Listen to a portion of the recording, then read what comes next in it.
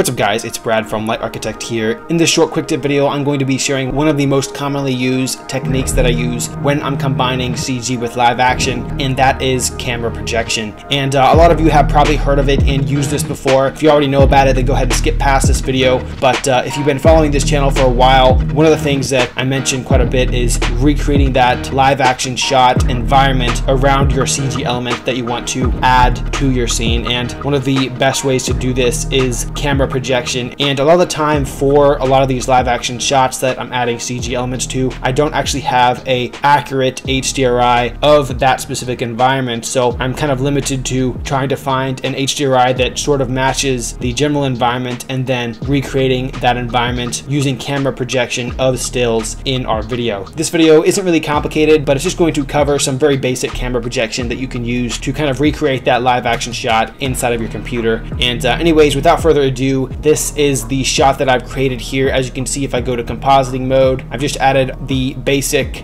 sphere that you've probably seen 1,000 times that people add to their shots to kind of make sure that the lighting is working correctly. And as you can see here, we have some pretty nice reflections of the alleyway on our reflective sphere here, and that is because of camera projection. So I'm going to show you how to do some basic projection here in a bit, but first I'm going to show you kind of my general scene setup here, and then we're going to delete the projection and start from there. So what I've done here inside of Blender is I've imported this shot into our scene, and I've done a basic 3D track, as you can see here, and then I've imported that tracking data to a camera. I have a video on how you can do that. Specifically, I'm not going to cover the 3D tracking in this tutorial, but I'll put a link to that video in the description if you want to learn how to do this 3D tracking. But anyways, I 3D tracked the footage, imported that tracking data to a camera, and then added our footage as the background for our scene, and set up a general tracking scene with this button here after I tracked my footage. And after doing that, what I've done here is I've recreated a very rudimentary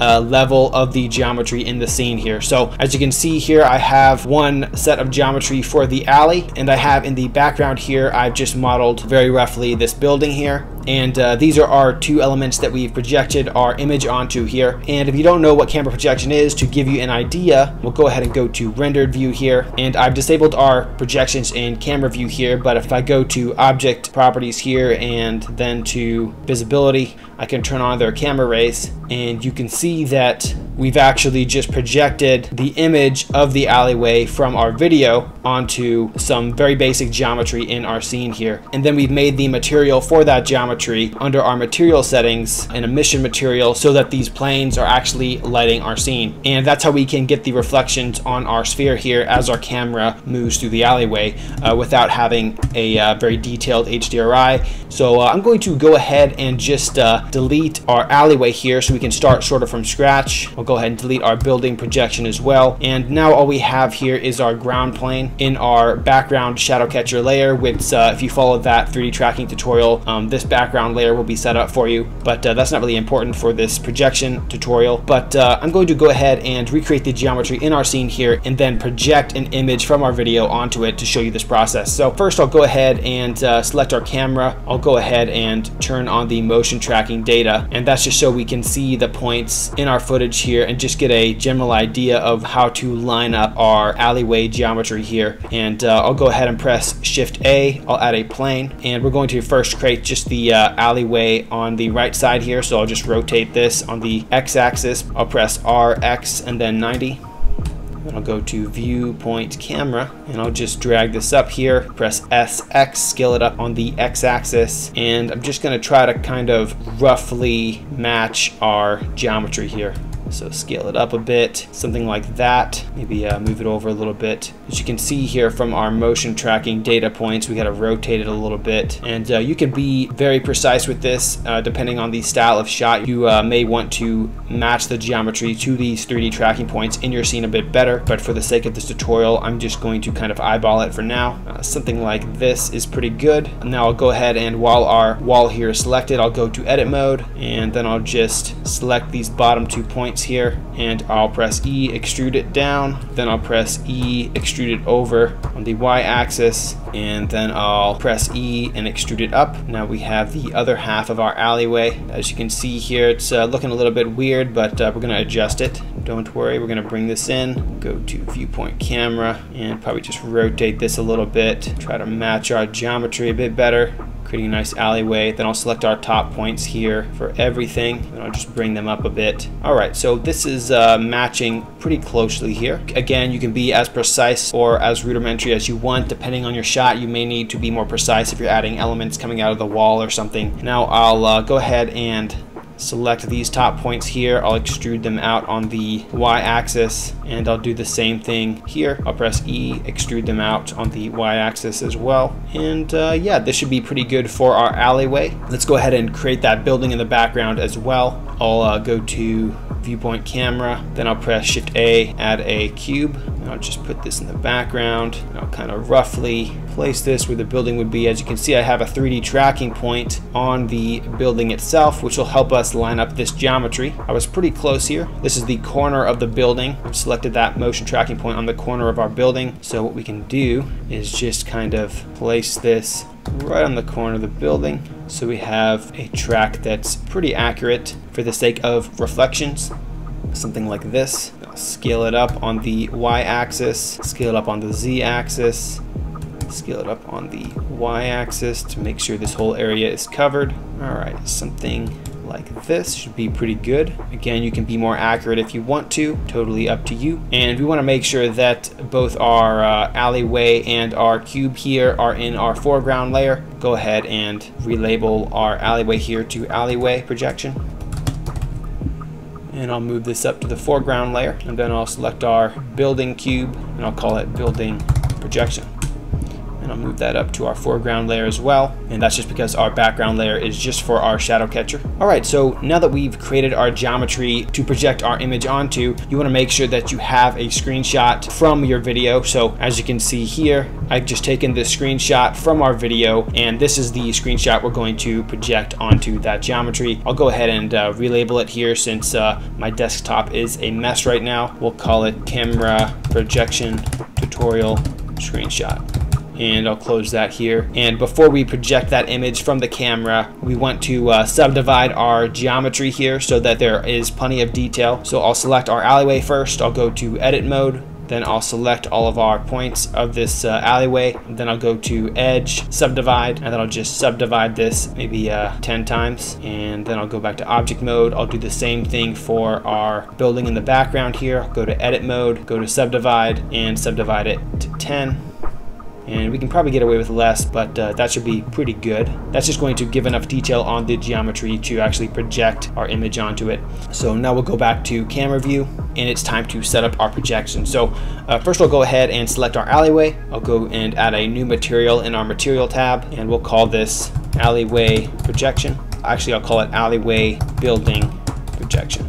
And instead of the principled shader, we'll use an emission shader. And under color, we'll select image texture, and then I'll just go to open, and I'll find that screenshot that we've saved from our footage. And I know that I've taken the screenshot at the very first frame of our video, so I'll go ahead and open that here. And then I'll go to the very first frame of our video in the timeline to make sure the projection will match up with our live action shot. And then I'll just go into edit mode, then I'll press U, and then I'll click project from view. And now we'll switch our vector to UV. And now if we go to rendered view, you can see that we've actually projected that image from the camera onto our alleyway geometry in the scene. And as you can see, it looks really bad if you view it from an angle other than the camera, but if your perspective doesn't change very much as you're moving throughout the shot, this is pretty good for recreating your lighting. Obviously, if you have pictures of your live action environment, you can recreate the environment even better, but a lot of the times, like I said, I don't have those pictures, and I'm trying to recreate the environment from the video itself. So that worked out pretty well for our our alleyway. Now what we can do is select our building in the background. I'll use that same alleyway slash building projection material that we've created, and as you can see here, it's not projected properly, and that's just because we haven't UV unwrapped it yet. So I'll go ahead and move to edit mode really quick, and while all of our vertices are selected here, I'll press U and then project from view again. And now as you can see here, we have our image projected onto this plane here, and it's helping to light our emission cube as well. And you can see that there's some purple reflections on our sphere, and that's just because I've already projected onto our ground plane here, and we just renamed that file as you saw me do earlier, and now Blender is having trouble finding it. So I'll just go ahead and select it and then go here and select our proper image file. And now as you can see here, looking much better. Now as you can see here, our sphere here is looking pretty good. However, we obviously don't want to see the actual projected environment in the render of our shot. So what we can do here is we can select our alleyway projection. We can go to object properties here, and then we'll just turn off the camera ray visibility, and then we'll select our background building, turn off the camera ray visibility as well. And now what that's going to do is it's going to allow us to use these projection maps to light the CG object that we're going to add to the scene, but the camera is not going to actually render that projection. So super helpful in lighting your scene. Also for this specific shot, to create this sky here in the middle of our alleyway, I've just found an HDRI with a similar looking sky to our live action shot, and I've imported that into our environment world settings, and that's going to create that sky lighting our sphere from the top.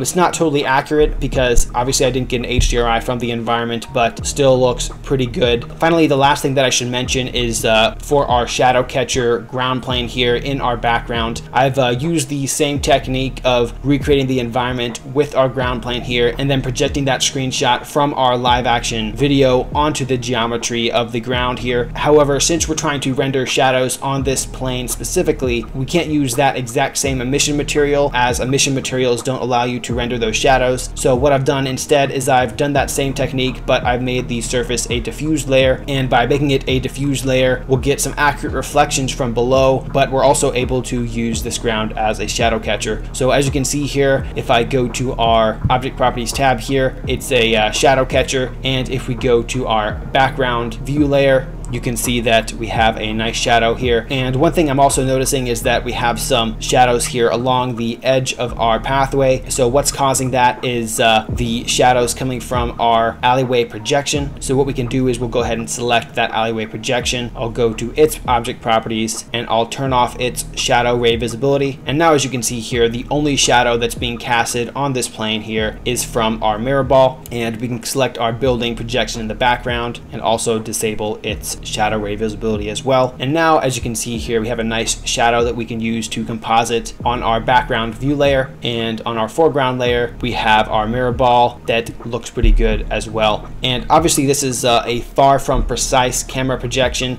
as I kind of just modeled this geometry in a pretty rudimentary way, but regardless, I think the lighting is going to be pretty good. And let's just do a quick little test render to finish off the video to make sure on our foreground layer we have our mirror ball as well as our projection maps here for our environment. Then in the background is just our ground shadow catcher. Also make sure that holdout is enabled on your background shadow catcher for your foreground view layer, and then for your background view layer, your foreground collection will have its indirect only option selected here. But I'll just go back to the foreground layer here and we'll just click on render and render image. Let's see what we get. And there we have it. We have some pretty realistic reflections on our reflective sphere here. With a little bit of compositing, it can look even better. And for setting that scene up fairly quickly, I'm pretty happy with that result. So this technique is super useful to use when you don't have a proper HDRI of the environment and the perspective of the shot doesn't change too much. This is super useful. At this point, we can pretty much add anything we want to this alleyway.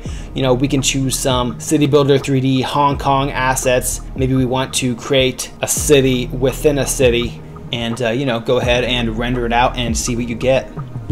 Anyways guys, that's it for this video. I hope it was helpful to give a general idea of how you can use camera projection to help integrate CG into live action a bit better. If you have any questions or suggestions, feel free to leave a comment in the comment section below. Let me know what kind of videos or tutorials you'd like to see next, and I'll see you next time.